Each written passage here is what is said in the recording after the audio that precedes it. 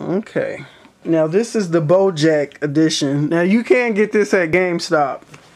I did not get this one at GameStop, but I've seen these at GameStop for maybe like $40. So you can get these at GameStop. But here's the front of the box. We jumping right into this. This is the front. Bojack Horseman. And see, I don't know what this is either. This might be a cartoon or TV show. I don't know.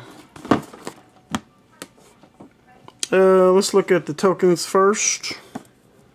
We got Bojack's flask and the D from Hollywood sign. Tide's hat. I don't know none of these people. Mr. Peanut Butter dog bowl. Dana's laptop. Prince Carolyn's cat toy. Okay. Alright, Mr. Bojack. But look how colorful. This is a very colorful game. And it's got 28 title deeds. 28 property pieces on this one. This is very colorful. Okay. Give you a good look at the back of the box here. And we're going to take a closer look at the property.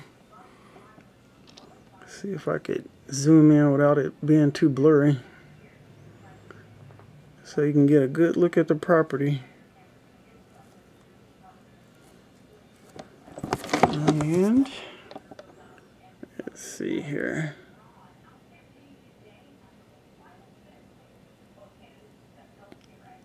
This is some very nice artwork on here. And like I said, I don't know none of these characters. This looks like an owl. And that looks like some kind of bunny rabbit. I think it says... I can't even read that. That's too small. Okay, this dog is Mr. Peanut Butter, so... I believe that's Atlantic. Or Venter.